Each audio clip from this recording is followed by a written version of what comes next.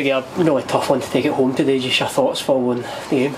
First and foremost, Gareth, obviously disappointed to lose the game 2-1. But in terms of the game itself, I thought first half we were different class. Could have been easily 1 or 2-0 up at half time. Again, same as last Friday away, or the last time we were up at Arbroath, sorry, the amount of chances we created never took, and it was a similar day first half. Ali's got a great chance at the back post, Robbie's got one that's a great save for the keeper, he's one for the 40 yards, it's just went over the bar.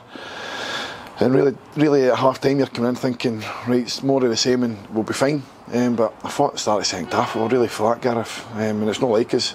Normally we come out, steam train, and listen, everything that we speak about as a staff on a Friday in analysis was points that let us down today. We spoke about the opponents are shot in Allardyce down the edge of the box, we don't 1-0.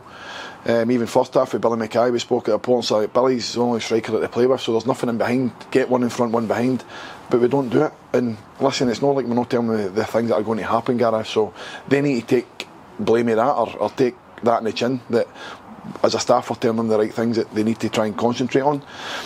And then we get ourselves back into the game. Robbie does great to get in, knocks it by a keeper, takes him out, and fantastic finish for Gills. And then we get a lift for that, we go on, we're at it again. And then the space of 2 minutes, you know, Robbie's unbelievable strike for the free kick, off the bar.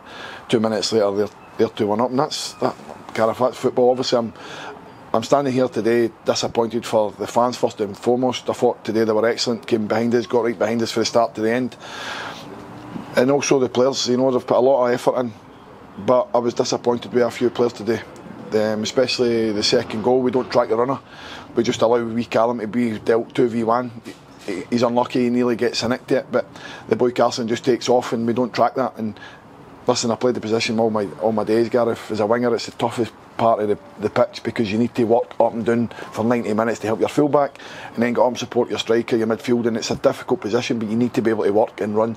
And unfortunately for us, second half, at times we were 1 or 2 men short because they didn't want to put that effort in, and that's fine. I'll deal with that going forward. They'll know if they're not playing, the reasons and why, and I think it's important that everyone knows that, because me as a manager, I'll not accept people know why to work, Gareth. That's the first and foremost, and how we go about our business.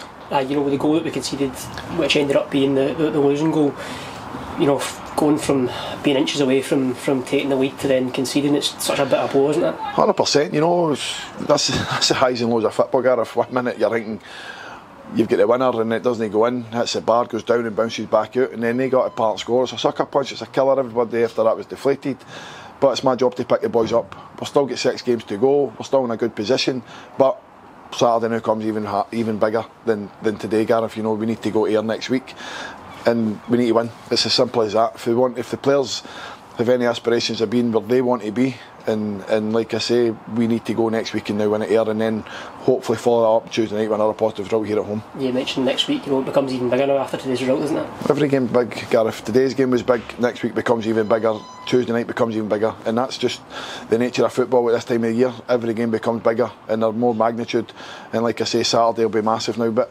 hopefully the fans would have seen today the effort the boys put in, especially first half, probably 20 minutes of the second half, to hopefully come again next week and get right behind the boys, to hopefully we can go here and pick up a positive result. Cheers, Dougie. Cheers, Gareth, thanks.